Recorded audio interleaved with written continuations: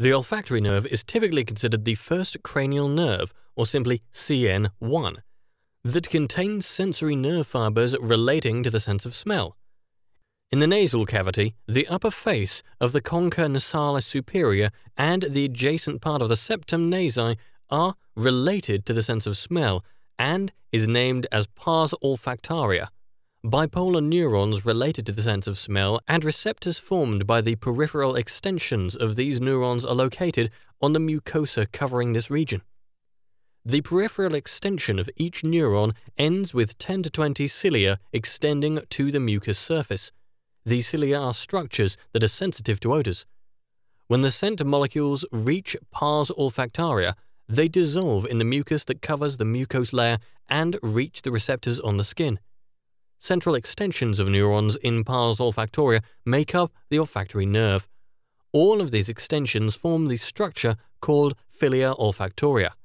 The axons in filia olfactoria enter the cranial cavity through the holes in the lamina cribrosa. These axons synapse with the second neurons in the bulbus olfactorius located just above the lamina cribrosa, forming structures called glomerulus. The central extensions of the second neurons and the afferent fibers coming from the various parts of the central nervous system to the olfactory bulb form the structure called olfactory tract.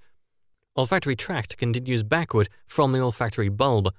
Anterior olfactory nucleus is a nucleus located between olfactory bulb and olfactory tract. The collateral branches originating from the axons of some second neurons in olfactory bulb synapse in this nucleus.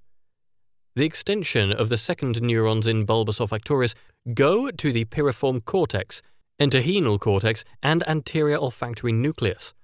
These regions are also known as olfactory cortex. Piriform cortex, located in the anteromedial part of the lower face of the temporal lobe, is the largest cortex region related to the sense of smell. There is a close relationship between the scent pathways and the limbic system. Unlike other senses, the sense of smell reaches the cortex without stopping by thalamus. Do not forget to like the video and subscribe to our YouTube channel.